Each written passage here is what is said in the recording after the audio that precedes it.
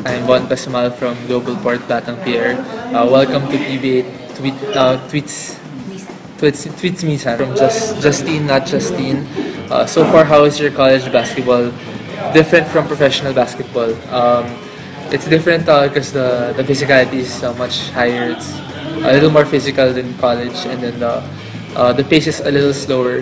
But I think the movements are still very tiring, and it's an adjustment, but it's okay because I learned a lot from going up to the pros.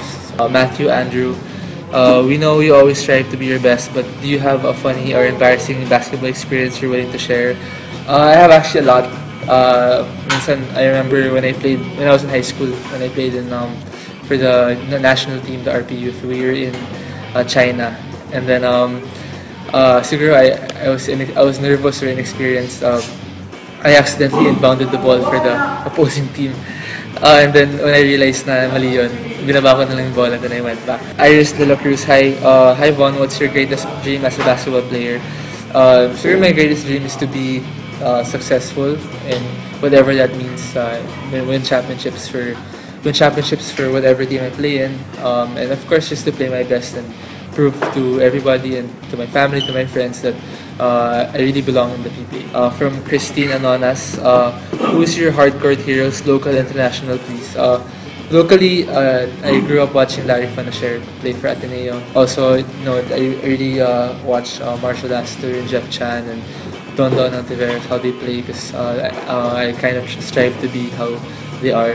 Internationally, I really like Dirk Nowitzki, Klay Thompson, also Steph Curry is also up there.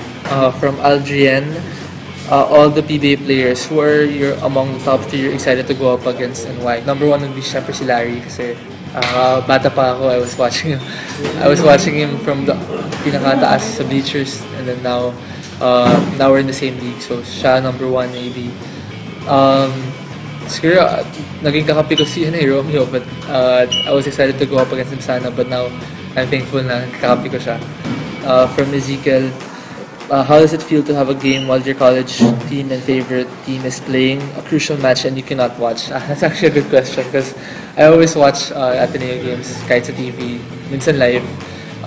But now that I'm playing the PBA, wala man akong magagawa.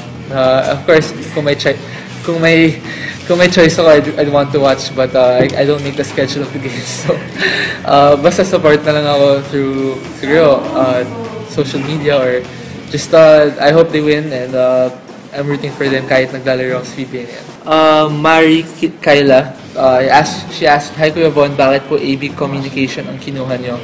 I got AB Com because when I was in high school, my favorite subject was English, and I like to write and read mga books, ganun. So, feeling ko na if I took AB Com, parang it'll be an easy course for me, and at the same time, I get to do what I like to do, which is a lot of reading, a lot of writing. So, it turned out well naman kasi at least I have a course na whatever happens in my PBA career, I always have something to depend on after. Hi from Mary Rose Mendoza. How is it like playing with Romeo and Pringle? By the way, good luck. Good luck later. Aim for 3-0. First of all, thank you for that. So we're playing with Romeo and Pringle. They're an explosive backcourt. And being me, I'm kind of in the same position as them. I really learn a lot from them, especially from practice, because they really go hard in practice and they really put in the time after practice to work on their craft. So just being a rookie, I'm just watching them, how they work in practice and how they operate in games. I think it's helped me a lot, especially watching Terrence play, because I used to play against him in high school and in college, and then now he's he's really a superstar in the PBA. I'm trying to learn as much as I can from him, so it's a good experience to play with these two guys. To all the fans out there who support me and my basketball career, I just want to give a really big thank you to all of you guys for just showing your support to me throughout the good times and the bad. I hope you guys will continue to be there as I go throughout my journey in basketball. So thank you so much, guys, and I hope that I see you guys or I hear from you guys on social media or in person.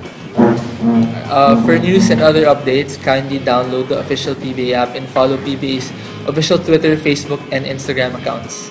Thank you very much for tuning in. Until next time, this is Bon Pessumal for Globalport Batang Pier for Tweets Misan. Tweets Misan. Kala ko Tweets Misan. Okay.